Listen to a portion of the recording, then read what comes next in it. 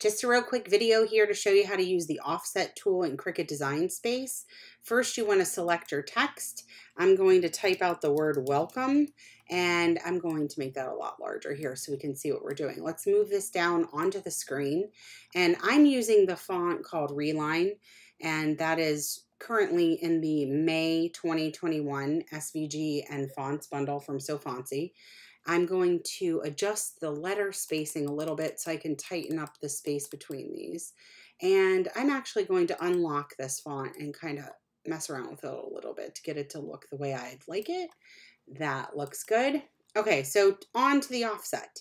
Now, important, you have a text group that is selected, and then you click on the tool up here and you're going to get the slider bar.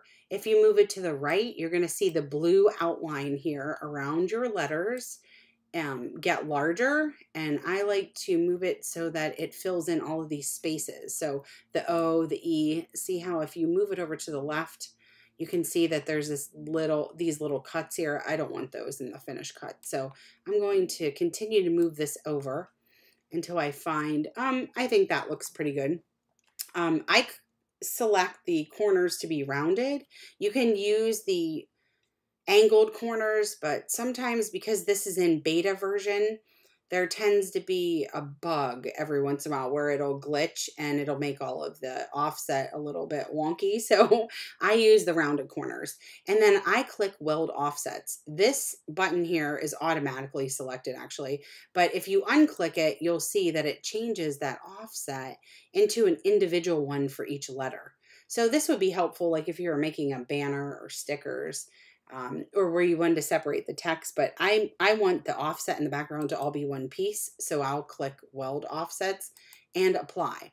This is now given a shadow behind my text, and now I can go and cut both of these layers separately. If you click Make It, it's going to show you that it has separated them onto two mats. So the offset is on the first mat, and the second mat has the text. So that pretty much is the offset tool in a nutshell, and look for a tutorial soon on how to use the offset tool with designs, and also for some other inspiration and projects that are coming up very soon. All right, thanks guys. Have a great day.